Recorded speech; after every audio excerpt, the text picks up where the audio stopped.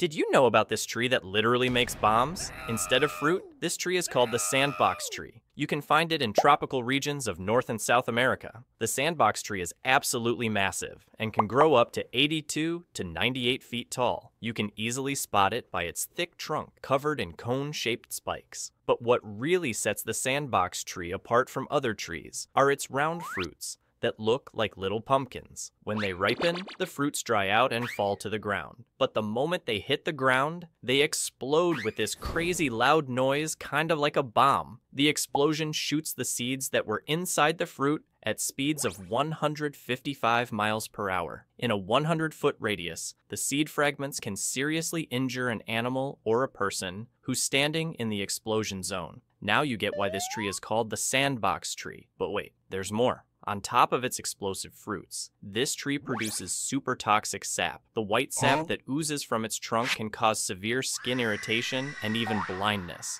so definitely don't touch it. Also, avoid eating it because just one drop of this sap can seriously poison you.